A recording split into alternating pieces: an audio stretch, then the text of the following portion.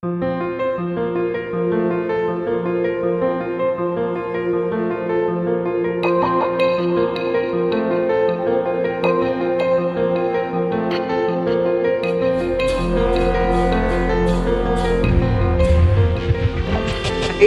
today we've got Patrick Shaw Stewart, and he's going to talk about the evolution of respiratory viruses, hypotheses and practical considerations. So over to you, Patrick. My name's Patrick Shaw Stewart. Sorry, I was kind of thinking Dominic was going to cover this, that's fine. So I run a very small company that makes equipment for protein crystallization. And so I've sort of just taken interest in the science that basically our customers do. I did a zoology degree. I studied molecular biology at Edinburgh University for a year after that. And I've done various sort of I worked in bioengineering, a bioengineering department for a while. I became interested in respiratory viruses in my talk, I'll show you in a second, but basically I was in India and I was with our distributor, and at the end of a long trip, we were both sort of exhausted, and she said, "Oh dear," and we were just sort of at an airport about to go home, and she said, "I'm going down with a cold as well." And I said, "Oh, I didn't realize people got colds in India because it's hot here." She said, "Oh yes, we do." And I said, "Oh, well, I bet you were chilled at some point." And she said, "Oh, Patrick, everyone knows that chilling doesn't make you ill. It won't bring on a cold." So I said, I had a bet with her. I said, "I bet you I can find biochemical evidence that influenza, because that's the most well-studied virus, responds to temperature and becomes more active at lower temperatures." And so that was how I got interested in this. So I'll just go right into the talk and share my screen. So that's here.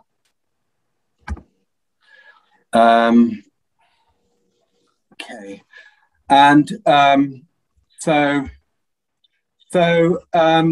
I was going to start by just telling you what got me interested in this. I wanted to talk a little bit about viral hemorrhagic fevers, because these are really extraordinary illnesses that people aren't very aware of. They're obviously not common, but they crop up quite regularly. Then I was going to summarize the hypothesis, and I don't know how many of you have had time to look at the video which I sent, but I will summarize it. There's a lot more evidence that I won't have time to go into, and if you watch the video or look at our papers, you can find out a lot more. I'd like to just quickly talk about what we want. Basically, we'd like to run experiments, and we're trying to convince people to run experiments that would, as I say, shed light on pathogenicity and seasonality. Then I wanted to go back a bit and talk about what people call the trade-off model, because I think this is absolutely fundamental to understanding viruses. I don't think you can really understand what's going on if you're not aware of this. And a lot of scientists sort of treat respiratory viruses as though they're sort of constant, never change. But actually, I think it's very clear that they respond reasonably quickly, like in months, or weeks or months, to selective pressures. And I'm going to give one example at the end of how there might be rather unexpected selective pressures, depending on how we deal with things. And so you're asking whether this is about coronavirus. I mean, it absolutely is, because coronavirus is just like all these other viruses. And this is part of our point. It's extraordinary that all these different viruses basically have the same seasonality in particular. And the implication is that they're using a common mechanism. So is this sort of blocked? Can you see? Is that better? I'm not quite sure what you can see. We can see your screen. The writing was covered by something on my screen. Okay, so I came across it. I've cleared it up, so that's fine. I came across this quote on Twitter quite recently, and saying this is by an American author, and she says, "The hardest thing to explain is the glaringly evident, which everyone has decided or had decided not to see." And I particularly like this because I find it actually hard to explain what were the hypothesis. it's like people just don't, scientists just don't hear it when we try and explain it. They just, it's almost like they don't want to totally hear it.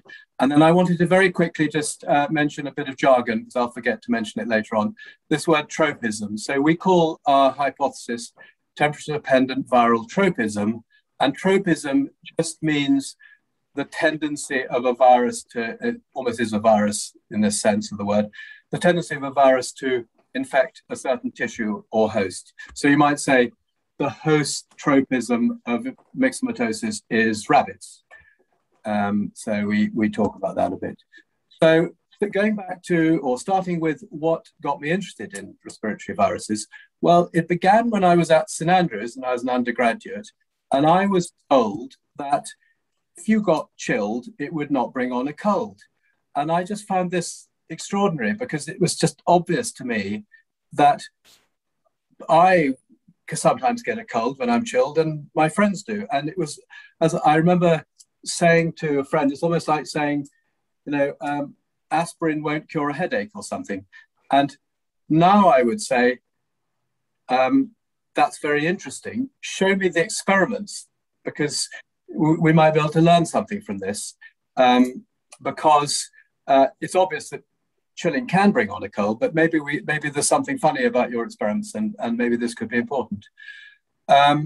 So I was always interested in respiratory viruses after that, and I was really looking for an explanation. Then, as I say, when I went to India, I think it was the first or second time, I discovered that people in the tropics do get colds. And this is from a paper, this is influenza. And you can see, can you see my mouse? I should have made it bigger, really, but anyway. Yes, we can. Thank you. So obviously there's seasonality in viruses come in the winter. In the tropics, they tend to be, here you can see Singapore, they tend to be there all the time at intermediate levels. So there's very often more respiratory illness in the tropics all through the year than there is in temperate areas in the summer. And then in some places, it's wind and rain. So in Fortaleza here, it's the rainy season. Did I put the slide in? No, I didn't. But anyway, that basically corresponds to the rainy season. And then the third thing that I was interested in was viral hemorrhagic fevers. Now, they're odd. So obviously viruses can jump from one species to another. And when this happens, it's quite common that you basically you start to hemorrhage, you get hemorrhagic fevers. And there are many, many of these caused by different viruses, normally named after the place that they come from. Sometimes, some of them like Marburg, Lassa, and Ebola, these are obviously things that can spread from person to person. And then there are other viruses that I put down here, which are not, they don't cause hemorrhage, but there are also nasty viruses, and they've jumped over from another species. They tend to come from, they can come from many different animals. The majority come from rodents. And then a certain number, Marburg, Ebola, and then other things like rabies and SARS come from bats. But that's just, I just find that interesting. Thing that's so strange is that they're obviously not well adapted to humans, and yet they sometimes can absolutely overwhelm your defenses. So they sometimes you just get an infection, you don't even know you've had it, but you can see that someone has been infected because they have antibodies. Other times people get flu-like symptoms, which then go away. But if these things take hold, they're very often fatal, and you get hemorrhaging. So the question is, why don't rhinovirus, adenovirus, common cold viruses, and all the other things, why don't they cause hemorrhaging? Why does it go in one person all the way from just infecting to killing you? And presumably there's sort of rapid evolution within one person. And I think the only explanation, the only possible explanation, is that it's actually not that hard for a virus to overcome our immune defenses. Most viruses aren't really trying, and we'll come to why that might be. But if it's so reasonably common that a virus can just completely overwhelm your defenses when they're not well adapted, the implication is that well adapted viruses don't selection does not encourage them to kill you as quickly as possible. And this is the so-called trade-off model. Now, I'll come back to this in a bit more detail, but we have the idea that viruses are moderating their pathogenicity. In the case of respiratory viruses, the virus would like to infect just the parts of the body that they can spread from. They want to infect the nose and throat. They don't want to infect your lungs or your brain or your heart, because this will immobilize you. And I'll come back to that point. And the key here seems to be temperature. So if you have a moment, have a look at the movie on YouTube. I'm going to get my friend Brian to explain the hypothesis, because he's a non-scientist and he's he's a good communicator. So he said, in order to replicate a virus that moves from host to host, this requires a transmission method, sneezing, etc., which will fail if the host dies or is too ill to socialize. Moderate symptoms and a long incubation period are thus ideal. The virus accomplishes this by being sensitive to temperature. The colder temperatures are in the mouth and nose, which is where transmission through sneezing will happen. To replicate at higher temperatures, such as the lungs, would incapacitate the host and so prevent transmission. However, the problem with COVID-19 is that it seems not to be sensitive or as sensitive to temperature, so it's getting into more lungs. The seasonal pattern of respiratory viruses is a consequence of this. As temperatures rise in the air and thus in the mouth and nose, the virus tends not to replicate in any part of the body. That would be in spring. Is that it? And I said, to which I replied, that is, Brian, you have absolutely got the idea. Now I'm going to just show you a few slides from the video and from our paper, without going into too much detail. This is respiratory illness in children in a hospital in Mainz, in Germany. And just a couple of points to make. One is, you can see that all these different viruses arrive at rather irregular times, but usually the peak of illness is in early February, around that time. And usually the trough is in August. So when you add them all together, it's a relatively smooth curve. The other thing to say is that people will tell you that certain viruses arrive at certain respiratory viruses arrive at certain times of year. Like people say that rhinovirus, which is green here, comes early in the season and in midwinter.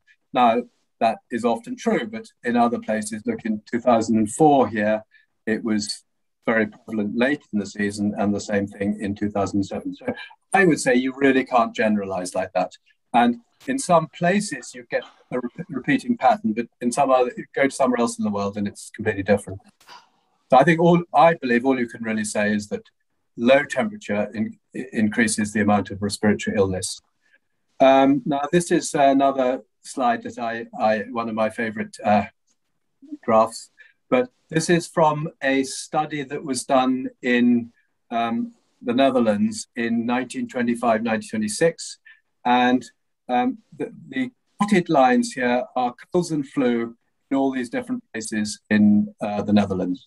I've added colored lines. These are temperatures in 5 weather stations in Holland at that time. And hi.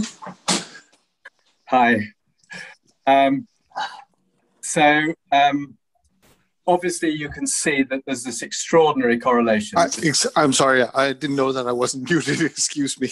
I'm sorry, I can't see you because I've turned it to I've shrunk it down, so I can only see one person at a time. Okay, everyone, please remember to mute your mic. Thank you.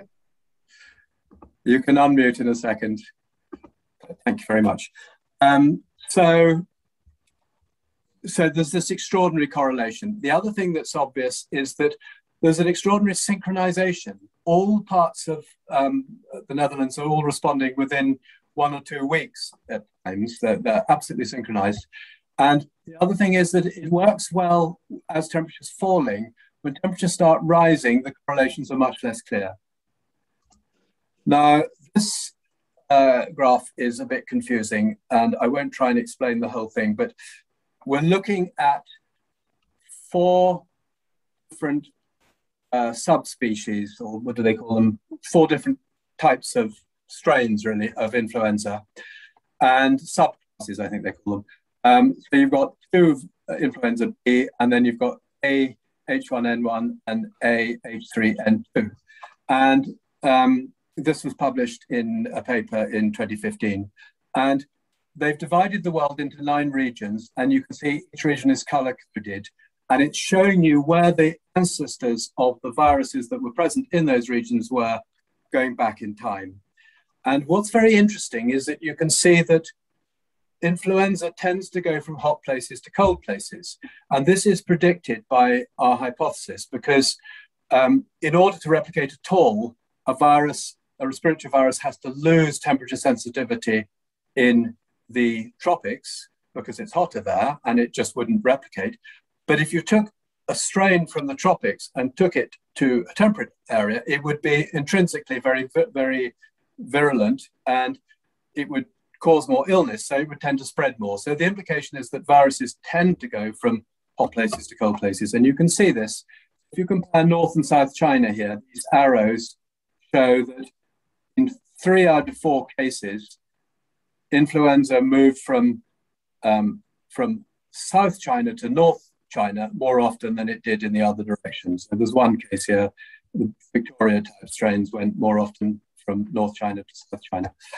And if you look at Europe, quite a high percentage, up to 62% in the case of H1N1, came from hot places 1 year earlier than they did the study.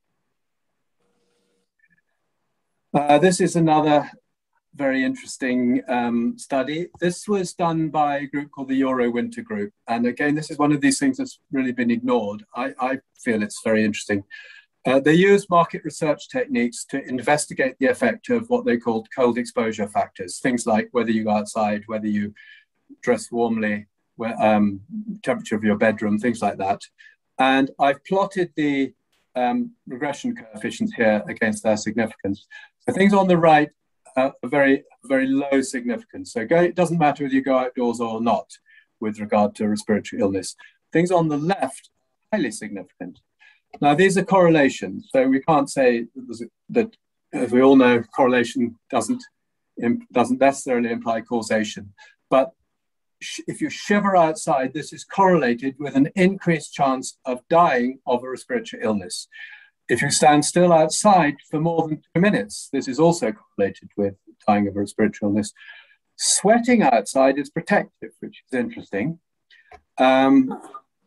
which we might come back to if we have time. And wearing clothing, like wearing a parka, is protective. Wearing a skirt is correlated with increased risk. So again, this is evidence that chilling at the personal level can influence respiratory illness. So is COVID-19 seasonal? Well, I think it's very clear that it is. And you have to look at a big scale because there's so much noise in the signal. And, because we're stopping and starting lockdowns, there's vaccines coming in and so on. But it's very clear that if you look in August 2020, there was a dip in Europe and to some extent in North America, whereas there was a peak in South America, and then it switched over in our winter. And then this summer, again, it's Europe and the Northern Hemisphere has dipped down and Southern Hemisphere has gone up. Now, there's a whole lot of biochemistry on this, and we cited, I think, something like 20 papers in our review. So Julia Bach and I, and this is the first part of our table 5. A lot of it is things like how viral transcription, viral translation, how they are affected by temperature. But you can read that in the paper. Now, what experiments would we like to do? Well, basically, we'd like to do things, most of these are based around temperature shift experiments. So what happens if you raise or lower temperature? And the important thing is you have to use fresh virus, because what we think happens is what most labs do is they'll isolate a virus, which means propagate it, make it multiply in the lab, and then they'll use that as their standard strain, so things are reproducible. The problem is they almost always do that at 37 degrees. And the first thing that happens, we think, is that the virus loses its temperature sensitivity. And a lot of experiments have been done with viruses that have been in labs for decades and passaged, as they call it, multiple times at 37 degrees. So we'd like to firstly just find the temperatures that viruses can be isolated most easily at, follow the biochemistry in shift up and shift down experiments, look at the genetics, and you can use these recombinant systems. And here, this was done with this. You can see that at high temperature, more proteins made. Low temperature, there's relatively more replication of the viral genome. You could use experimental animals and actually see where the virus is. There are ways of labeling and imaging viruses. And you could also run randomized controlled studies of chilling, but the important thing is to use wild respiratory viruses. And this was not done in the very early experiments in the 50s and 60s. They used lab strains, and we think this is why the whole field has got put off track.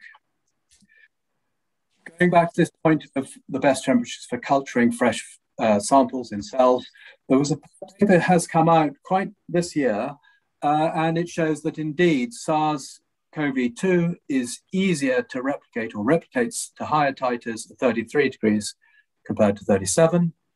And then more recently, there's been one showing the same thing with experimental animals. So hamsters housed at low temperature tend to get more sick than hamsters at room temperature. Now, both of them interpret this as evidence that they focus on the idea that it could be the immune system is more active at higher temperatures. And we think this is true in many cases, but we don't think it's the main driver. There's many reasons why we think it's not the main driver of seasonality and pathogenicity. We think a lot of this is to do with RNA secondary structure, because RNA secondary structure is intrinsically temperature sensitive. What have I put under there? May something. Oh, maybe more important than protein sequence. So scientists tend to focus on protein sequences because they're very easy to study. RNA secondary structure is hard to study, but we all know that it's temperature sensitive, and it has, in all organisms, it has a sort of regulatory function. Now, how would you treat, what are the implications for treating illness? And there are lots of potential ways of preventing or trying to minimize the chance of COVID getting bad. But keeping warm could be very important. Just a heater in the bedroom. Hot drinks, chilled food, and exercise are maybe bad, but really we need to do experiments. Controlled experiments need to be done. Now I want to just go back to the trade-off model quickly. And can you see the title? You probably can't. Anyway, we have the idea that the trade-off model, which is, and there are actually many trade-off models. This is the virulence transmission trade-off model. It tends to moderate pathogenicity. Now, the hypothesis was originally introduced to explain observations of myxomatosis in Australia, which is the kind of classic system for this type of thing. And there was a paper by someone called Fenner and Marshall in the 1950s. And what they found was, if they introduced very virulent strains, which they call grade 1, they were lab strains that they basically bred to be as pathogenic as possible. If they introduced these in the wild, within about or less than a year, the strains became moderate. They became grade 3 strains, as they called it. But what's very interesting is if they introduced grade 4 strains, which were the mildest strains, they also became moderate. They also became grade 3. Now, with myxomatosis, it's spread by mosquitoes. And really, the selection here is that the animal shouldn't die quickly. And the grade 1 strains were basically killing the animal too quickly. With the more moderate strains, the grade 3 ones, it would be ill for a long time, even if it wasn't moving around. In the case of insect-borne viruses, that doesn't matter so much, because as long as it's alive, mosquitoes can come to it.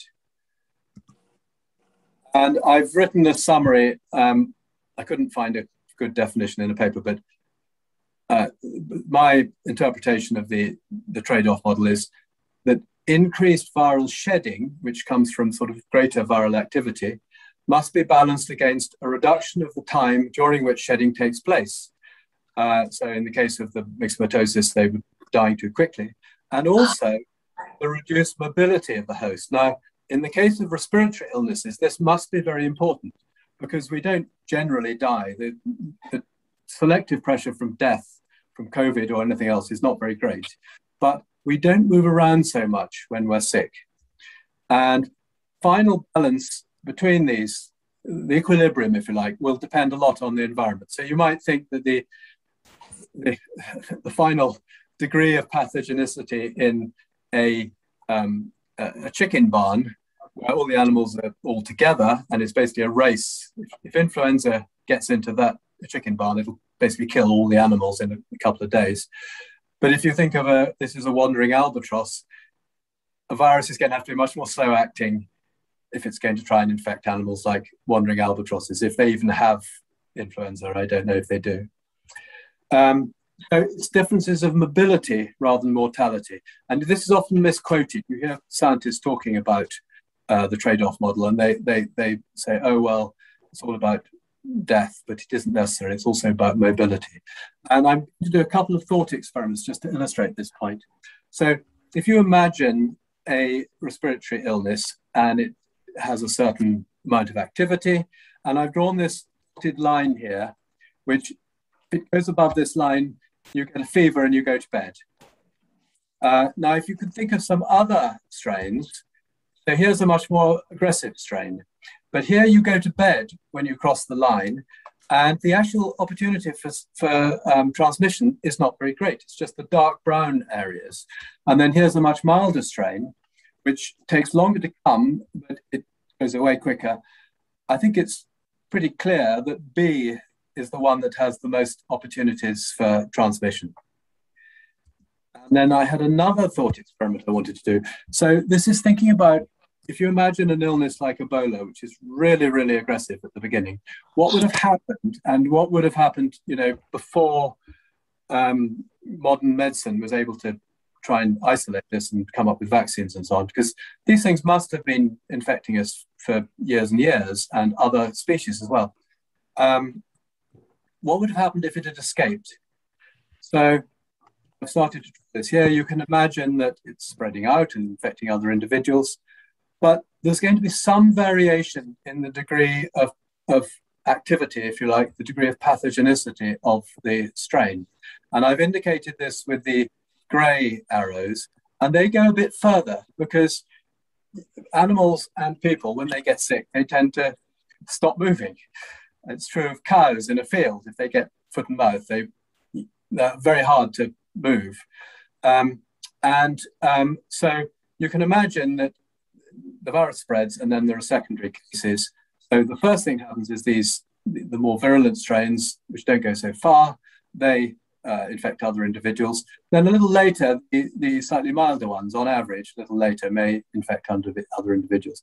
So first, the red ones, the active ones, spread, and they spread out, and maybe there are some less active strains, and there would be even more aggressive strains.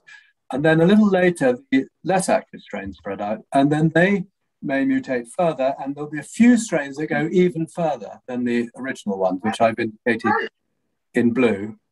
And you can imagine, now I'm doing it very schematically, but you can imagine this it might take many, many more generations, but you might get this sort of pattern. And then there could be an area around here, because you have to remember these strains are competing against each other, because whichever infects hosts first will cause antibodies. So the whole thing may get surrounded by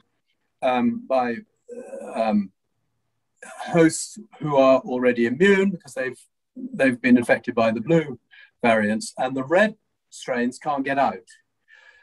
And I would say it's got to be something like this, because otherwise multicellular life forms would be impossible. There has to be some sort of trade-off model operating. And then the very last thing I wanted to show you was how this could have unexpected effects. And once you have to be aware of this trade-off model. So I took three premises. The first premise is different strains of CoV-2 must vary in their typical incubation periods. And really, that's got to be true, although we don't know how much the variation will be. This too is that the virulence of strains is correlated with their incubation periods, which is kind of intuitive. So a strain that's less active takes a long time to make you sick, and it doesn't make you as sick as the very aggressive strain, which has a lower incubation period and makes you sicker as well. Premise 3, thinking about track and trace. Now, strains with shorter incubation periods are actually more likely to get through track and trace. And in the UK, we had this track and trace system, and it took roughly, very often 5 or 6 days to contact individuals. So somebody would get sick, they'd do a test, and people, they'd try and track down people who had been exposed in the few days before that. And but if someone had, if there was a very aggressive strain, it could go on to the next person before track and trace could catch up with it. But the slower strains that might take 1 or 2 weeks to incubate might well be stopped by track and trace. And this could actually have a very dramatic or very powerful effect on the selection of strains. And that, okay, just going back to the quotation and just a final comment. I mean, I find the whole thing very, very odd, because I find it odd that people ever believed that being chilled wouldn't make you sick. I mean, it's called a cold. I find it odd that this has persisted for, the last 60 years. And the thing I find most strange is that scientists don't seem to realize they have a problem, virologists, and they don't tend to, they're not on the lookout for a solution to this. And because if they were, they'd, latch onto our paper and the video and everything else. So that is the end of my talk. Thank you very much for listening. And I'd be very interested in any comments or questions that anybody might have. Thank you, Patrick. Yes, I don't know if anyone's got any questions. I'm going to ask one to start with. The wearing, you talk about the increasing temperature in the nose and the throat. What impact do you think mask wearing had? Well, that's a good question. I mean, you might say, I can't see everybody, but here we go. Why doesn't it work? Oh well. You might say that it would be protective because it's going to warm up the air slightly more, doing basically what your nose is already doing. On the other hand, I think the mystery about masks is why they don't work better, because common sense says they should work, they should work really, really well, and they don't seem to. So I think the jury's out, really. Yeah, because there seems to be an awful lot of evidence that actually, in some instances, could make things worse. Yes, so, I've managed to make myself big. Yes, I agree. And one hypothesis, you asked me if I have ideas. One hypothesis is that wearing a mask might encourage bacterial infections. And it is known that bacterial infections can sort of trigger viral infections. So it might be something to do with that. Okay, I've got a question from the chat here as well. It says, is there any evidence that sunshine, fresh, dry and warm air can help fighting respiratory illnesses in general? and specifically COVID-19, so typical for Mediterranean or desert climate? Well, that's a very good question. And I may share my screen in a second. I'm sure the answer is yes. And it seems to be very clear that vitamin D is protective against all sorts of things. It's protective against cancer, or sunshine is protective against cancer, but vitamin pills aren't. And it may be the same with COVID. It isn't the case. This is really my starting point that I was saying. You do get respiratory illness in hot, sunny places, and they tend to be there all year round. So we think what happens is that the virus loses temperature sensitivity because it has to replicate that, and it reaches a new equilibrium. So if you were sick with a virus that you'd picked up in the tropics, in temperate areas, and you went to the tropics, you'd probably get better because you're just keeping warm. So let me just show you. I would like to show you this. So if I share my screen again, I'll just go down here. You can see it well enough, I think. Oh God. Let's come back to the beginning. This is the point about sunshine and vitamin D. So there it is. Every winter, every autumn, around this time of year, one more. There tends to be a spike, a surge in respiratory illness. And you can see it here this was FIFA 2014, which is here. But just after that, flu research trended in basically every country in the Northern Hemisphere.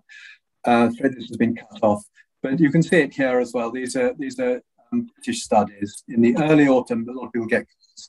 In the data I showed you from the Netherlands, at the very beginning of the study, there were very high levels of colds and flu.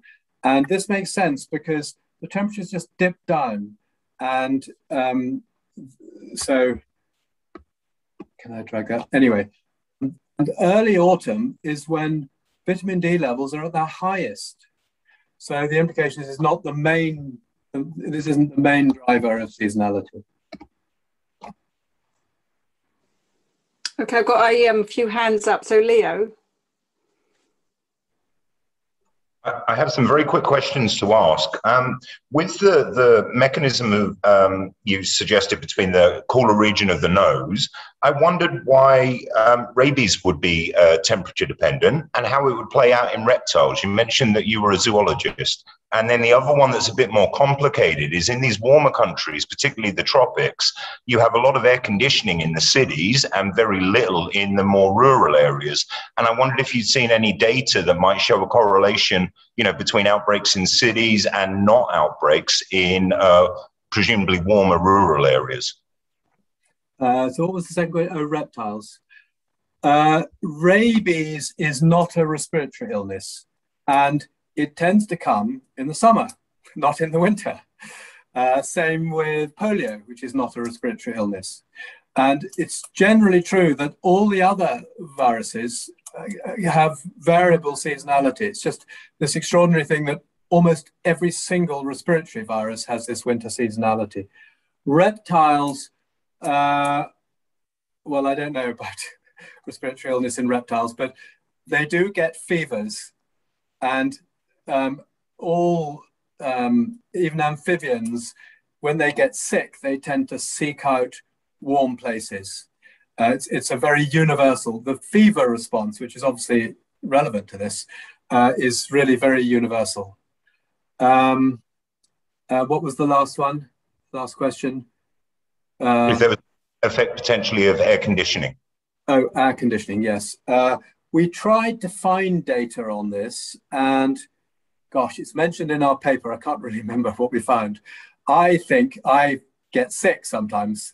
If you're in America and you go outside and you get in a shower of rain and then you go into a movie theater or something, you can sit there absolutely shivering. I've had that, and I did get ill after that. So I'm sure, I believe that air conditioning can be quite unhealthy, but I'm not aware of any studies of this. Okay, Christine. Hi there. Thank you so much for that talk. It was really interesting. But last week we were having a bit of a debate about why the rates of SARS-CoV-2 have been so much higher this summer than they were last summer.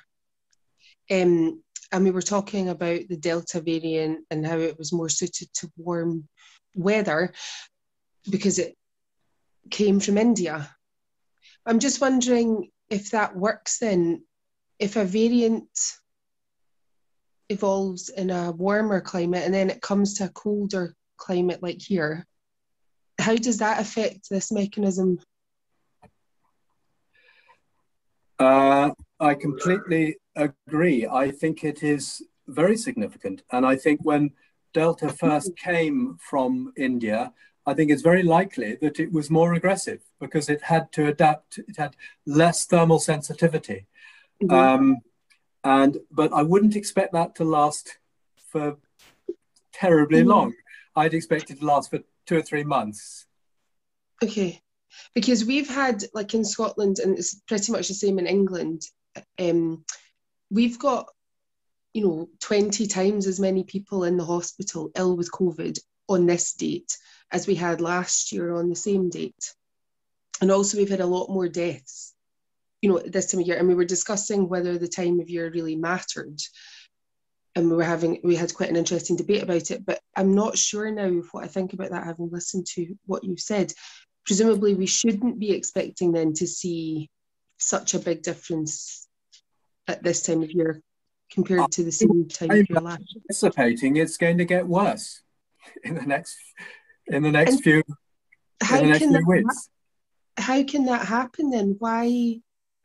Because there are a lot of people who've got it right now, but it's not very active, and it's hard to say. It's all very complicated.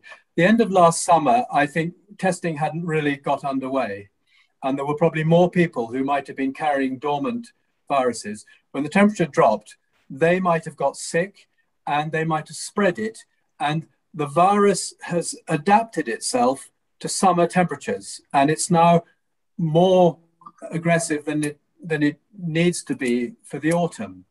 But having said all that, it's all complicated because we've got this testing regime and track and trace, and it's not the normal, for this trade-off mechanism to work, you've got to let some milder strains carry on and spread faster. And if you run a very strict tracing regime, you may pick those up and then make those people self-isolate. So, I mean, I sort of hesitate to come up with, say, oh, we're doing everything wrong, but it's quite possible that the track and trace is actually not helping because it's working too well. And you have to just let some strains spread a bit more. Yeah. And that may well be why it's got worse. And then there are all these arguments about whether vaccination can, how good can that be? On the whole, I think vaccination ought to be good because it means that the virus can't find a new host so quickly. So this would favor the slower, longer incubation strains. But you could argue it the other way, which is to say the virus has to become more aggressive because everybody has got some immunity. Uh-huh. But what was I was going to make a comment. Scotland, we've had 5 waves now, just 5, mm-hmm. I think 5 waves. And this last one has been the highest positivity wave we've had. So it's not just about more testing. The proportion of people who are being tested who are coming back positive is higher in this wave than it has been in any of the previous waves. So it's clear, it's very clear that we're putting pressure on the virus, which is making it more transmissible and more aggressive because it is causing disease in young people, especially where it didn't work. But like you say, it is a complicated picture. Well, my point is you have to take all these points into consideration. You may be having quite an effect, just by running a track and trace system, and with a certain timing, you could be selecting either more aggressive or less aggressive strains. Okay. Right. Thank you very much.